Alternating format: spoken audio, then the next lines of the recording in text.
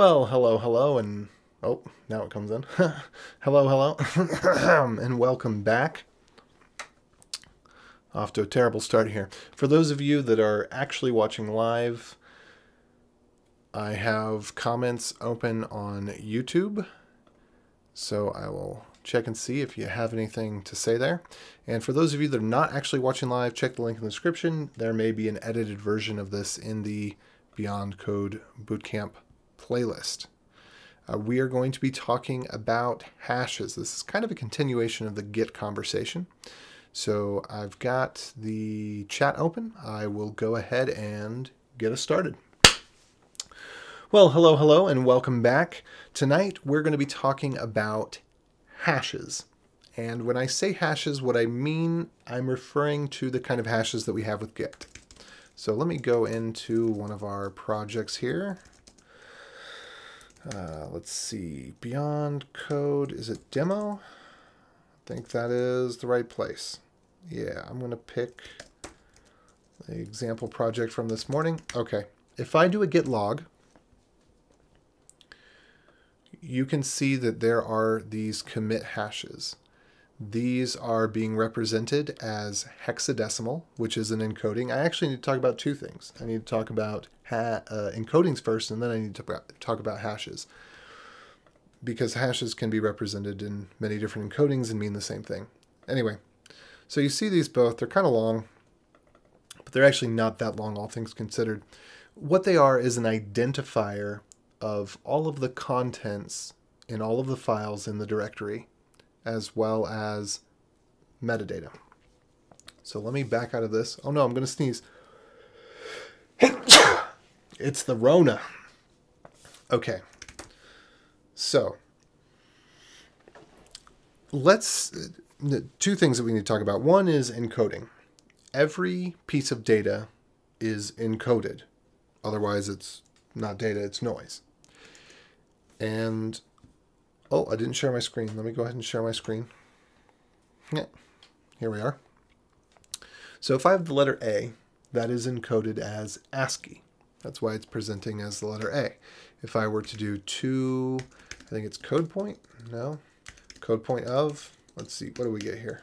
If we're just looking at A, var A equals ABC, A dot, there we go. Give me 2 lowercase, 2 uppercase, 2, is it, maybe it's string dot from char code. I could have sworn it should be 2 char code. Oops, A dot 2 char code.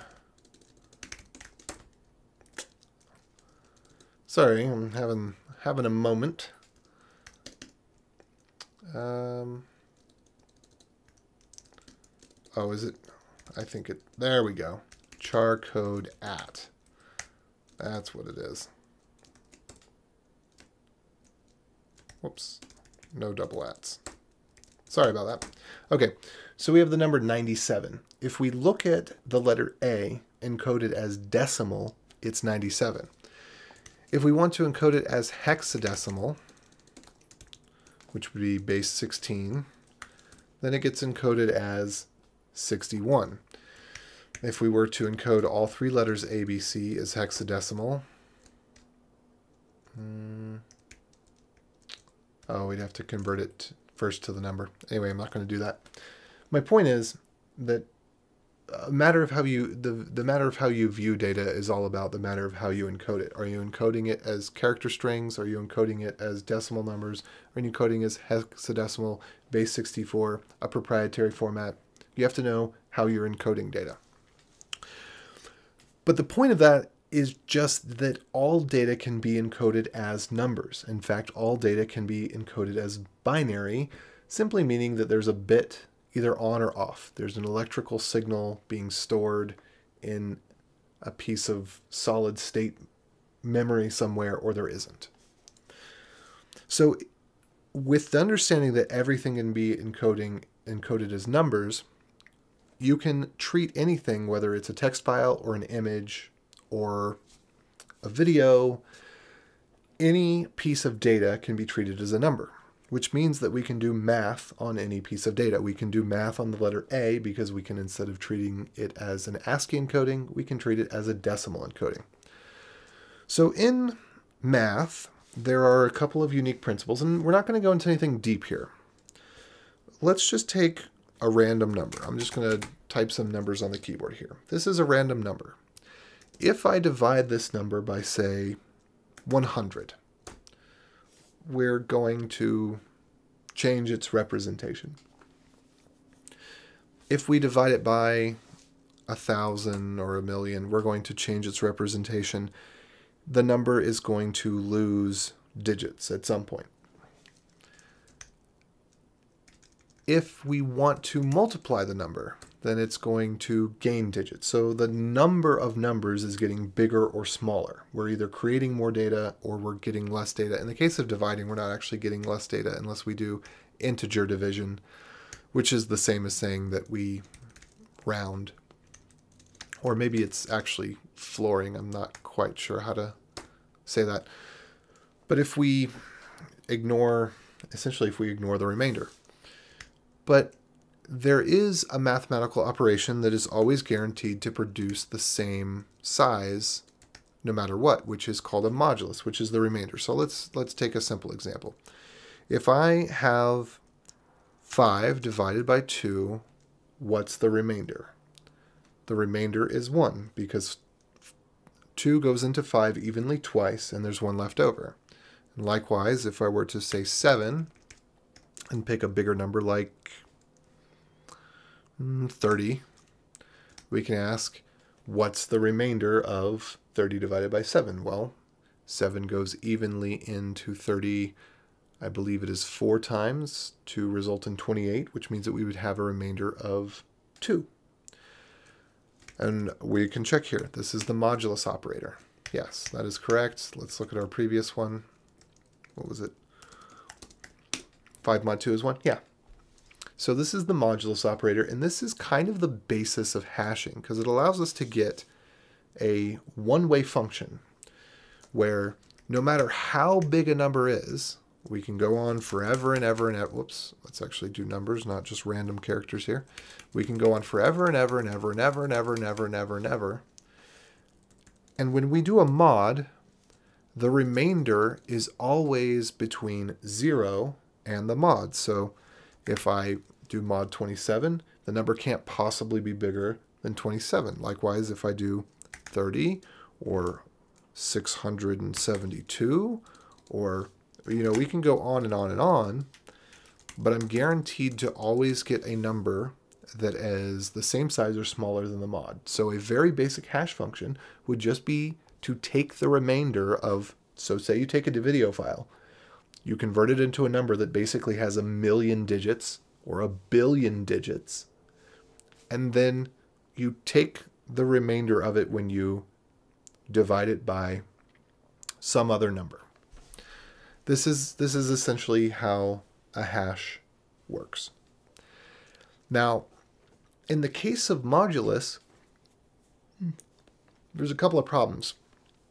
Sorry, it's late. I didn't actually think I was going to do a stream this late because I did a stream earlier in the morning, but then the mood struck, so I did. Where was I? When you take the modulus of a number, the problem with this is that it's extremely predictable. So if you gave me, say, this result here, let me actually hit enter so it shows up on the screen. If you gave me this result, it would be very easy for me to find a number that will give a remainder. So if you say, here's the remainder, there are essentially an infinite number of numbers which could give you that remainder. So it wouldn't be very useful cryptographically as a secret, because I could find lots of numbers that would match that. So a hash is typically a little more complex. Basically, it starts with a more or less randomish, kind of prime-ish number. And as you add numbers into the function, it chunks them out into pieces. It doesn't do the whole number all at once. It handles a little bit of it as a time. So it might read in a few bytes of the movie file and then perform an operation on that. And that will produce a result that is difficult to, it's easy to calculate, but difficult to predict, if that makes sense. And then when you feed in the next bytes, it'll use the state of the calculation from the previous calculation and then add those bytes on top of it. So if you ever add bytes in an exact sequence together, you get the same output, and we'll demonstrate this real quick here. So I'm going to do a SHA2 sum, do a SHA256 sum of a file. We'll do good.md, and we get this SHA256 sum. Now if I go and I modify this file, and I put one character of change all the way at the very end, look at what our hash was before, and now look what our hash is now. Pretty much any of the characters that happen to be in the same order is by complete random chance. None of this stuff is in order because of the change that we made. And this is the value of a hash over simpler mathematical functions, is that any change anywhere in the file will result in a hash that is very difficult to predict, and this allows a hash to function as a fingerprint or a signature for a file. If I have the hash of a file, if I have, so to speak in simple terms, its modulus, I can be relatively guaranteed that if the file were modified, so let me back up a second. Oh, sorry again for all the yawning. I'm going to get back to doing these a little bit earlier and planning them out a little bit better. It's just this week has been hectic. So if I want to send you a file, or let's even go simpler than this. Let's say you want to catalog all of the pictures on your hard drive or all of the music on your hard drive. If you hash every single file, you can find if there are any exact duplicates. But if there's even a slight change between files, say one picture you've done a little bit of color correction on, the hashes will be completely dissimilar. So just by comparing a very small amount of information, you can tell if two files are the same or not. So if you were going to create a database out of lots and lots of files or lots and lots of posts, hashes would provide a very good identifier, because it is essentially more likely that there will be an extinction level event of the entire Earth than that any two hashes, either by accident or on purpose, will be the same for files that are different.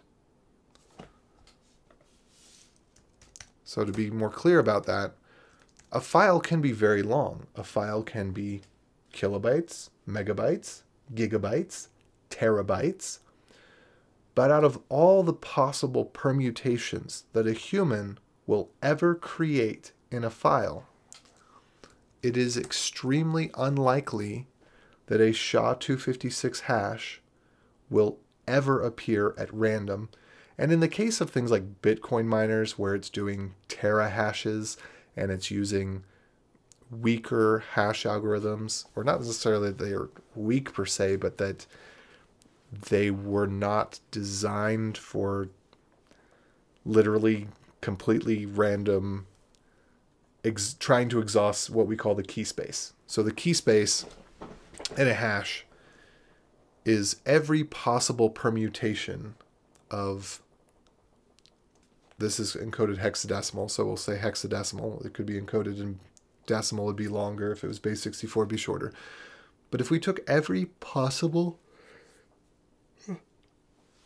permutation of the numbers 0 through 9 and A through F in any possible order, that is the key space of a SHA-256 hash. It's this long. Again, by random chance or by trying to craft a file that matches a different hash on purpose, we are more likely to have a planetary extinction level event than for computers to be able to generate hashes that are similar to one another. So it functions very well as a secure ID for a file. So if we're not just talking about a database, but if we're talking about actually sending transactions back and forth, I send you an email and I want you to know that the email has not been tampered with.